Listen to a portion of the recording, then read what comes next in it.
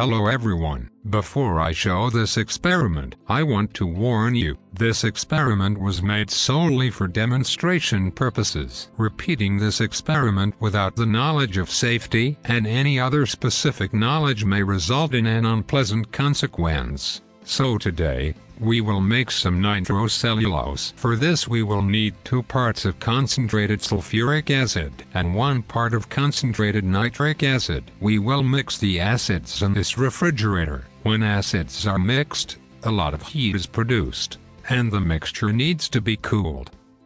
The mixture of these 2 acids is called a nitrating acid mixture. After acids are mixed, add their cellulose or cotton wool.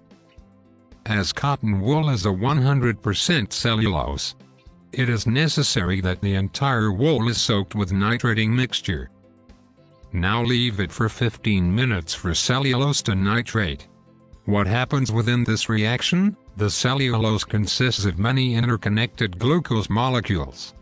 Each glucose molecule contains some hydroxyl groups. After the reaction of cellulose with concentrated nitric acid, nitric acid replaces the hydrogen atoms of hydroxyl groups with the nitro groups. Nitro groups boost the flammability of cellulose. Concentrated sulfuric acid absorbs allocated water. After 15 minutes, cellulose is nitrated. Now it should be rinsed in a cold water to get rid of the acid residues.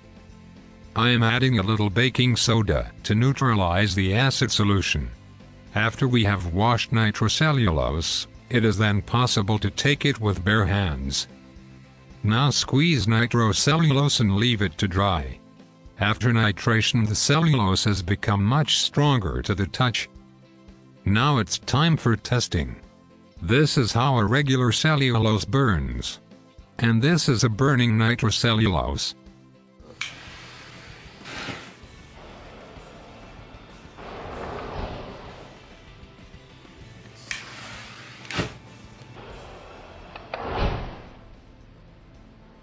Nitrocellulose burns so quickly that it can be ignited while holding it with hands and not getting them burned.